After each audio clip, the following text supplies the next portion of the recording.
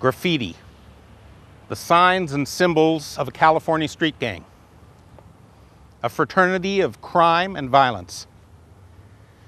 This is a public display telling everyone that this is protected territory.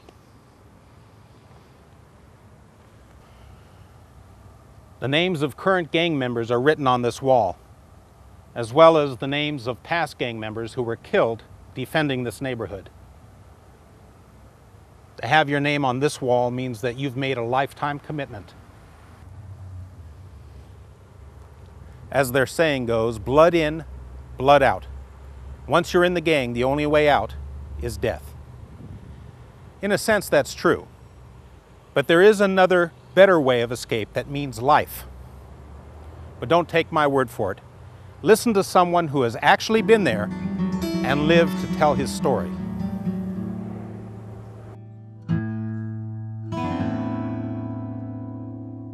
Hello, this is Tommie Scott, and I'm here today to share about the life of crime, drugs, gangs, and destruction that I lived in my life.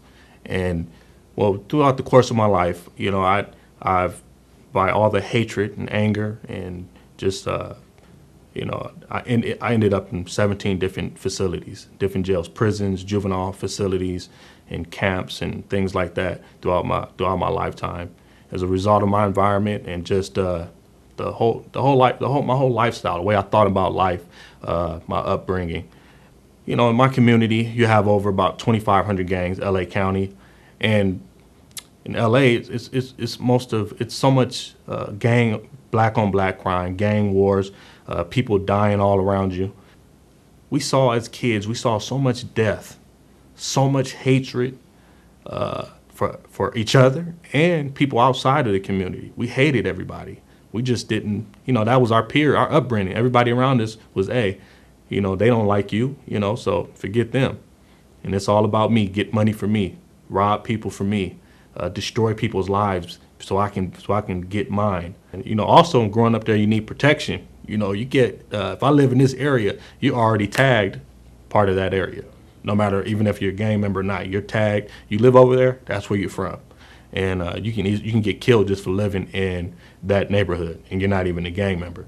And you have to be a tough-skinned person to grow up where I grew up at. I mean, there's no ifs, ands. If you wasn't down or ready to ride with our neighborhood, you stay home or you go to school and you go play basketball.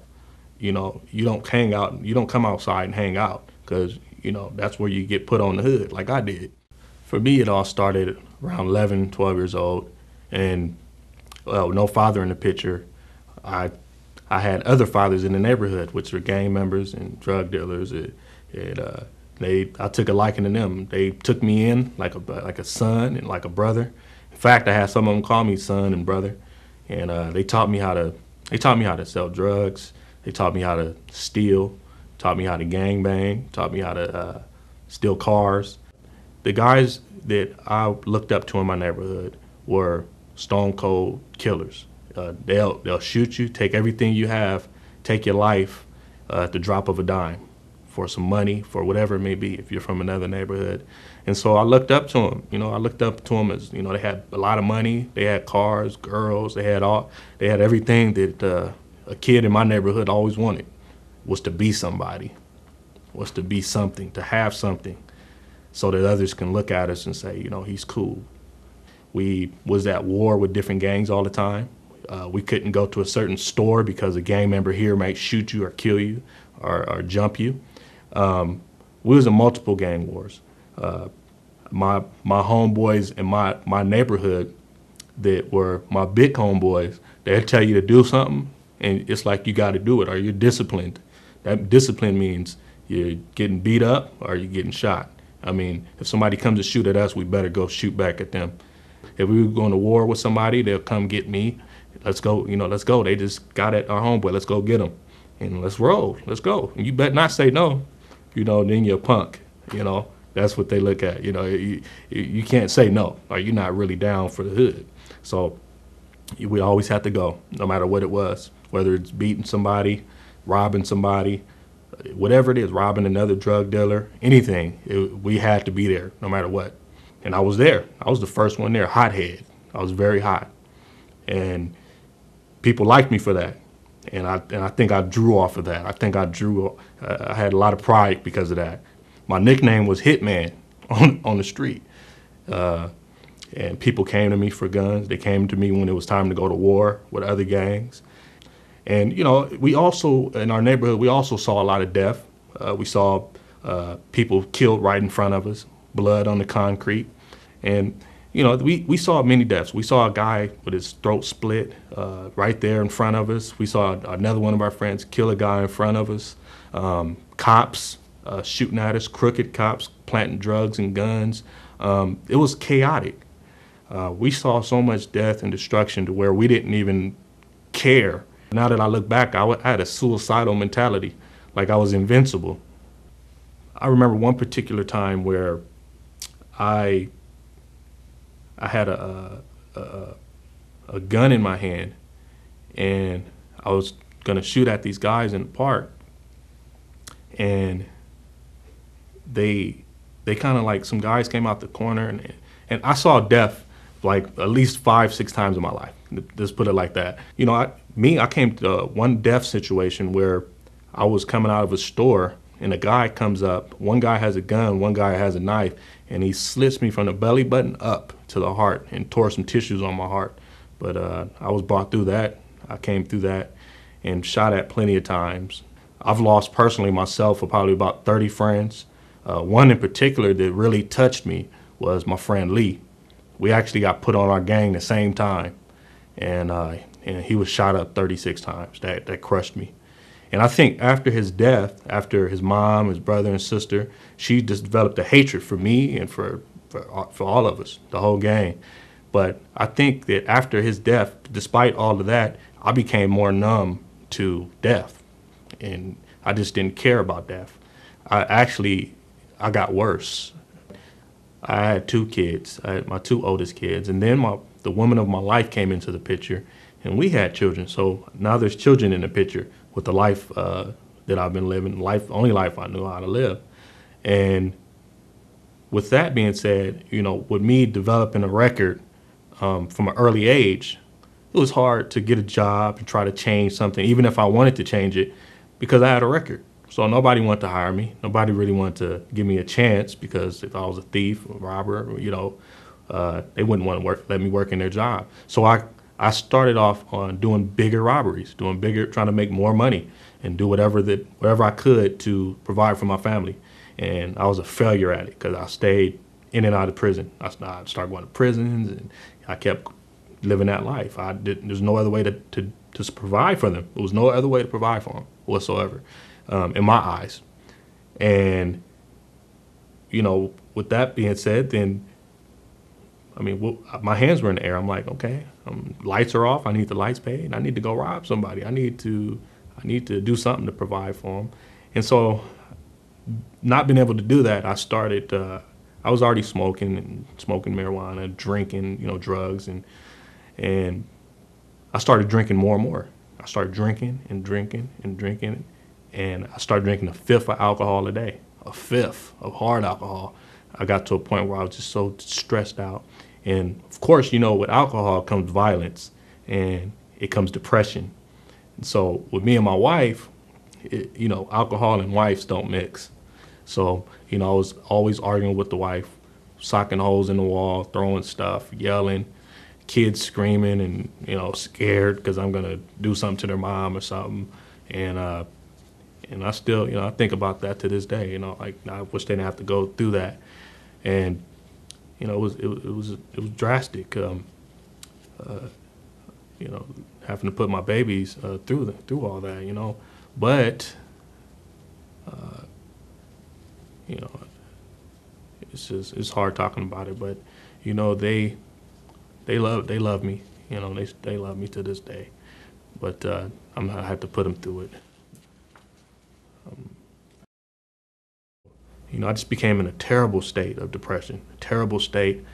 And one day I got up and I was sitting there and I started thinking of not living anymore. And that went on for about a couple months, about 60 days. And I remember a couple times literally sitting up with a knife, like, man, I just can't do it. I was breaking, and I never thought I could break like that. I never thought I had a breaking point where I can think about actually doing something like that, you know. And I got up one of the nights, and I just started driving around, looking at who I can rob and trying to get some money. And I'm driving drunk. I'm just driving and driving.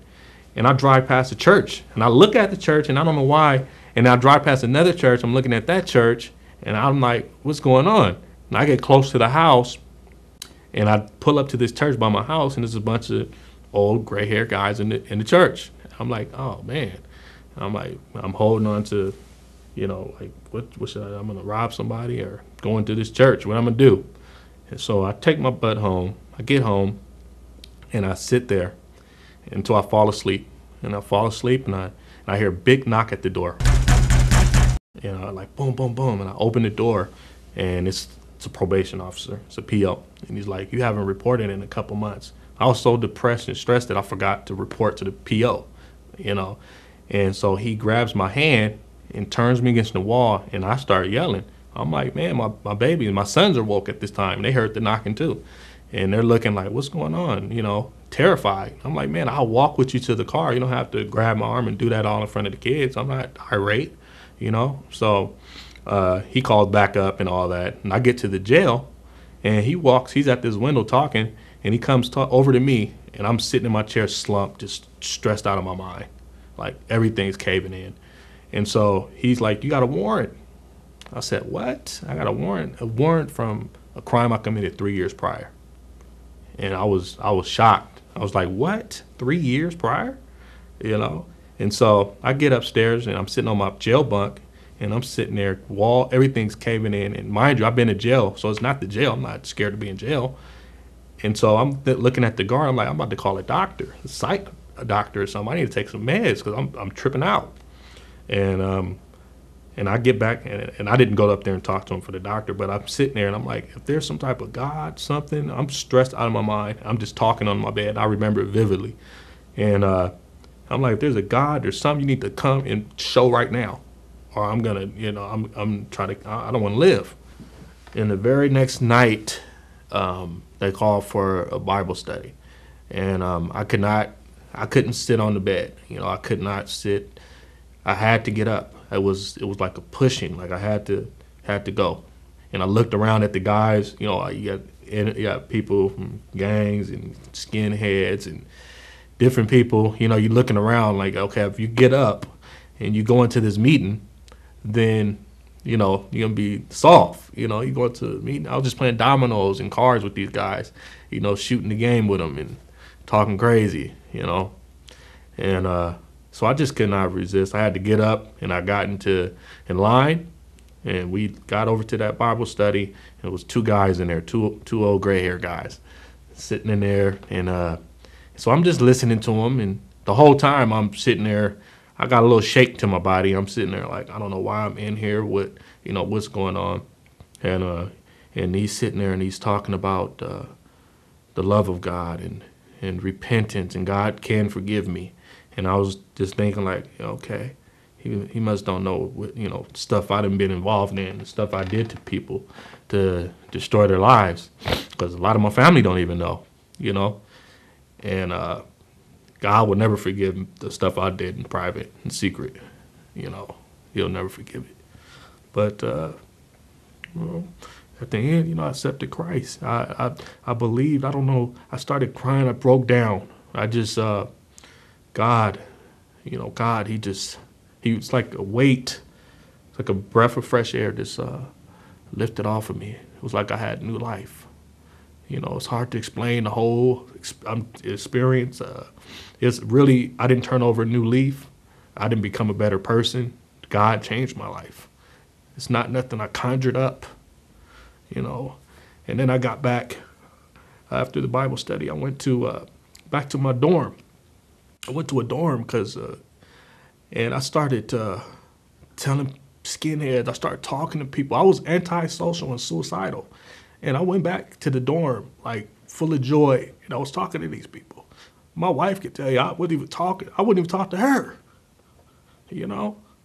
So I just went back and started telling people about what Christ has done. What God, I told a guy in the bathroom that I loved him, because he was worried about his case. I said, man, brother, you got me out, and he didn't understand it.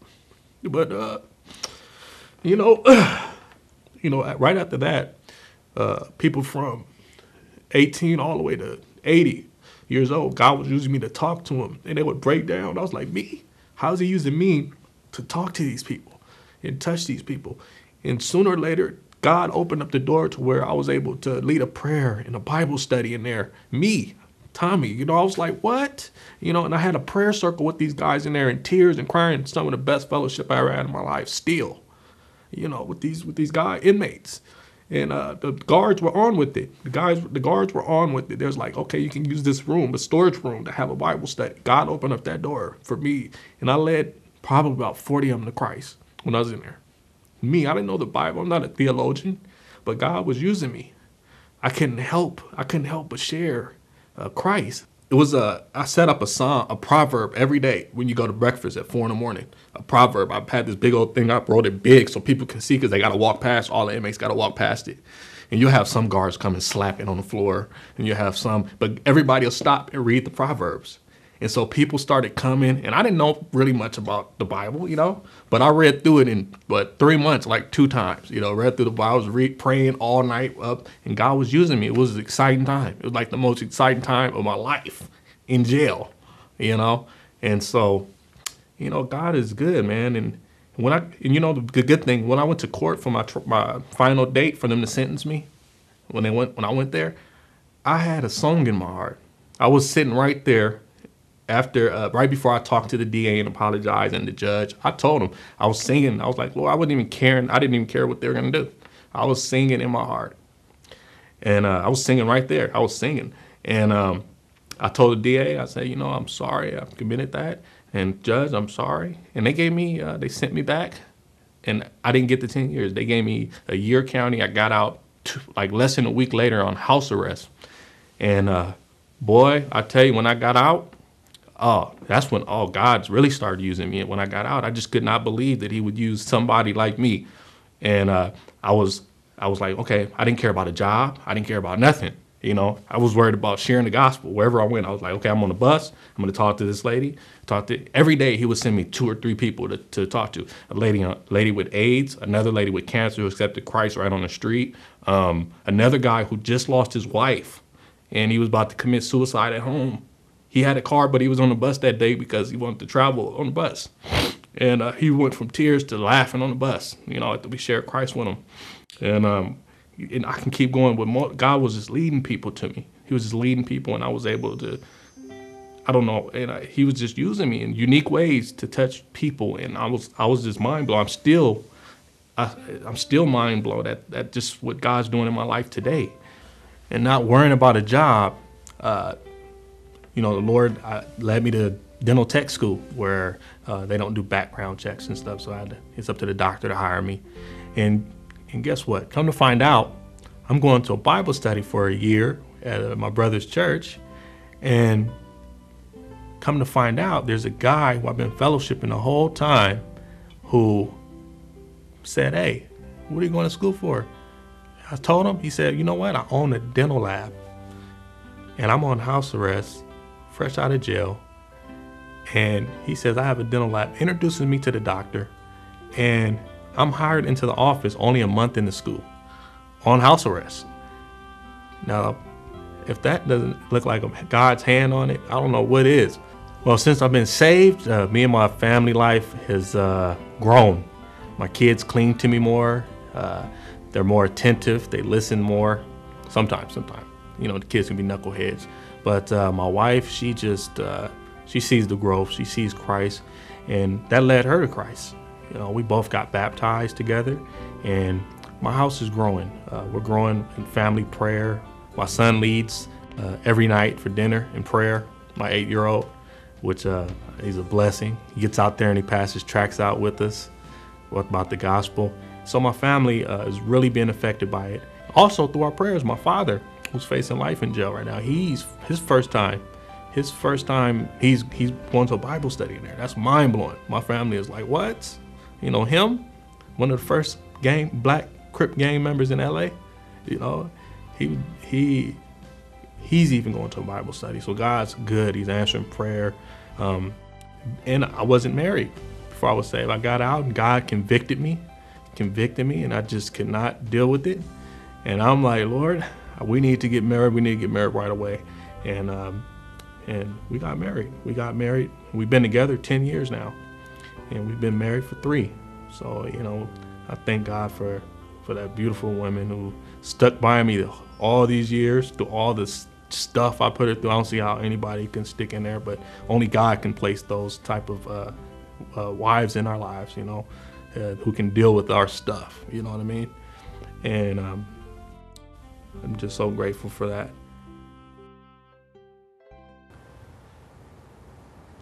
Blood in, blood out. The statement is true. The only end for a hopeless life is death. But death doesn't end our troubles. The Bible tells us, for it is appointed unto men once to die, but after this, the judgment.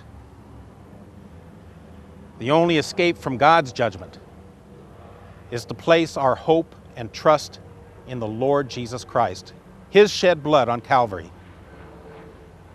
What happened in Tommie Scott's life can happen in yours. It doesn't matter what sins you have committed, for God so loved the world that He gave His only begotten Son, that whosoever believeth in Him should not perish, but have everlasting life. God loves you. He gave His Son to die for you. He wants to give you a hope and a future. Why would you reject so great a gift? Accept God's salvation today, before it's too late.